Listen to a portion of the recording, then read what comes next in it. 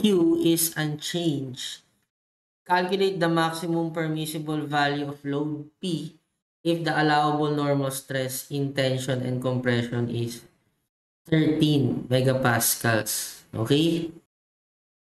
Ano daw yung magiging value ni P kung 13 ang allowable stress?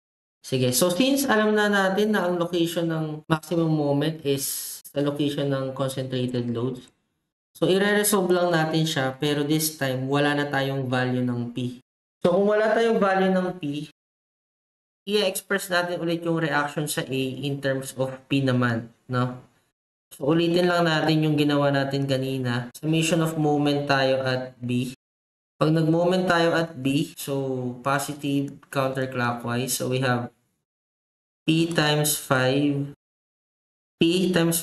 plus 6 times 10 times 3 minus R sub A times 8 equals 0. Ayan. So, express natin si R sub A in terms of P. So, that is 5P over 8 plus 6 times 10 times 3 over 8. Sige. So, simplify natin to. R sub A equals. So, that is 0.625P plus 6 times 10 times 3 over 8. That is 22.5. Okay? So, cut tayo dyan. So, may expose natin yung internal forces. So, ano yung mga internal forces dyan? Madedevelop. Diba? We have the shear and movement. Ngayon, meron tayong reaction sa A pero in terms of P. And then, huwag kalimutan yung distributed load na 6 kilonewton per meter. Okay, so moment tayo dito. Let's say tawagin natin yung point P. Summation of moment at P equals 0. So, we have 6 times 3 times 1.5 plus M minus the moment of the reaction 625P plus 22.5 times 3 equal 0. So, ito na yung maximum moment natin in terms of P.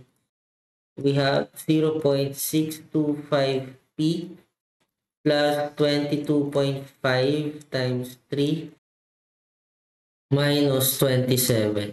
Okay? So, simplify natin further. 3 times 0.625, that is 1.875 plus, simplify natin yung constants, 22.5 times 3 minus 27 plus 40.5. Ayan. So, ito na yung ating maximum moment in terms of P. Substitute lang natin yan sa formula natin ng maximum bending stress. Di ba we have MC over I. Maximum bending stress natin, sabi, i-allow mo daw hanggang 13.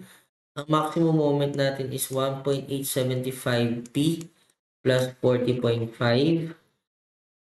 Ang C is 580 over 2. Tapos, ang moment of inertia natin ay 1 over 12, 140 times HQ. Times lang natin to ng 1,000 squared kasi yung moment natin naka-kilonewton meter. Therefore, masosolve mo na si P.